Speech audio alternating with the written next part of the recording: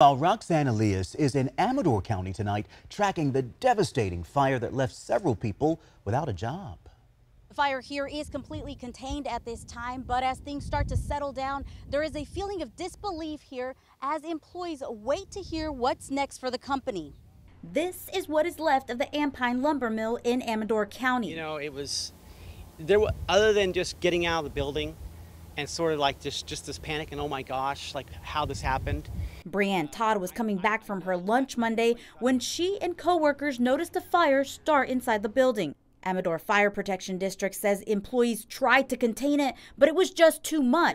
We're just glad that they all got out safely because we know that they keep a fire, if you work here, part of your responsibilities are to be at a moment's notice fire brigade and try and extinguish even before we get here. It's a loss not just for the employees, but for their families and the entire community. This business has been around for almost 50 years. A spokesperson says to his knowledge, it's the only particle board manufacturing plant in California. We watched it just go.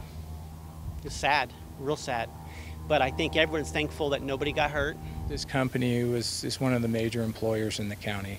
Like I said, 150 employees. It's I don't know if there's anyone here that doesn't know somebody that works directly for the company. So, they're our friends as well. For Brianne Todd, whose personal car was caught in the line of fire, the important thing here is everyone made it out alive. We had no idea this was going to happen yesterday. So as you can see, it's doused in fire retardant, and there's a little bit of damage to the tail lights, which obviously can be replaced. But I am so fortunate, even though it's kind of a mess. I feel so blessed that my vehicle did survive it. And as investigators work on determining the cause of the fire, she and co-workers look to move forward. It was shocking. One heck of a Monday. One heck of a Monday, I'll tell you. That's really it. I'm glad it's over. I'm glad it's finally been quenched out and we can move forward.